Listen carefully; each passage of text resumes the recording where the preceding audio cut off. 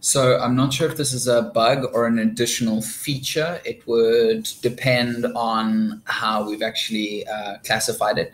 So for instance, here we have this optional service line. And I understand that optional services don't show up in the quote. They show up right at the bottom of the quote only.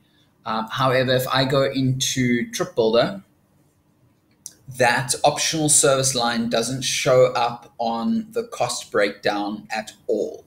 So if I'm not mistaken, here we go. There's my optional service. Okay. And I mean, I know that my booking is saved correctly. So that should be an optional service at Satara. So let's go and open that. And I have the Satara Guest Cottage, but that is the only one that I have.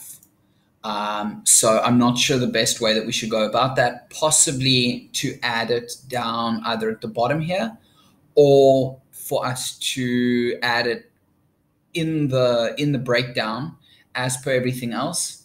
But perhaps I don't know if we need to gray out all of the costs and sell because it's not included in the total. So we need to have a discussion about the best way to actually display an optional service. So what I've got is, this is the example. I thought that maybe we need to include it as a separate block, sort of similar to the way we have it on the quote, as an optional service line displaying at the bottom here.